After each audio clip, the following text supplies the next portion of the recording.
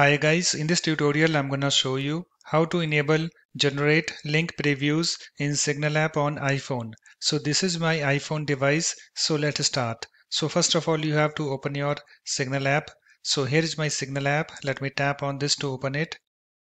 You can see guys it's opened, and after that you have to tap on your profile picture at the top left.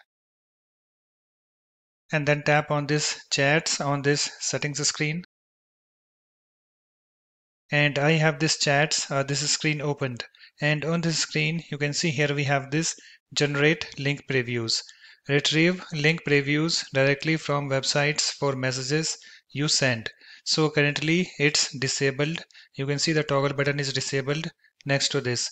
So in order to enable generate link previews, you have to enable this toggle button next to this. So to enable this toggle button, you have to tap on it so that this slider moves to the right. So let me show you. Let me tap on it, and you can see guys it's now enabled.